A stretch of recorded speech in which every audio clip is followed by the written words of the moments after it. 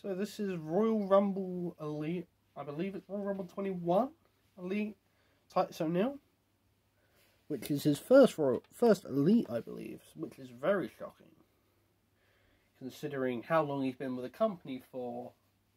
I believe he's only ever got a basic beforehand. I believe only one. Could be wrong about that. But anyways, accessories he comes with is 2 interchangeable mic holding hands. He does come, of course, with the rr21 hands, or I call them the Clash of the Titus hands. Does come with a whistle, because Titus always has that whistle. And it does come with the Rumble, Stumble, or Slide Titus O'Neil t-shirt, which was made after the Rumble event, so it's not accurate. It's not accurate, but I see why they wanted to do that. The gear, though, I do love this gear. You've got the like black, like is it like, I can't remember the basketball team. What's the basketball team? Oh no, I've forgotten. But you've also got the Titus there. It's a very nice Titus figure. I couldn't really ask for much better. Maybe if they put the pin joints. But again, you're Titus, you don't really need pin joints.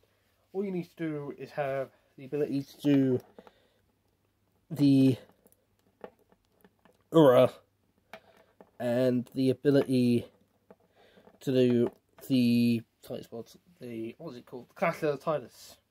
Which you do have. You have everything. This is practically a perfect Titus O'Neil figure. Also has a little Omega. Is it a no, that's not Kenny Omega symbols, but well, you know what I mean. They look like Omega symbols. Practically perfect Titus figure. The face scan's alright. It's got a white dot, but that's where it's in the display. Practically perfect. 9.5 out of 10. If it had pointed arms, then it'd be a 10 out of 10. Pointed arms, pinned arms. You know, that would mean better. And definitely one of that best figures up from that step, which was the Stone Cold, the Manga. What else was that there? Who's the final figure? That's going to annoy me now. Stone Cold, Manga, Warrior, Ultimate Warrior. There we are. So I hope you enjoyed. If you can like and subscribe, that would help me out massively. Thank you and goodbye.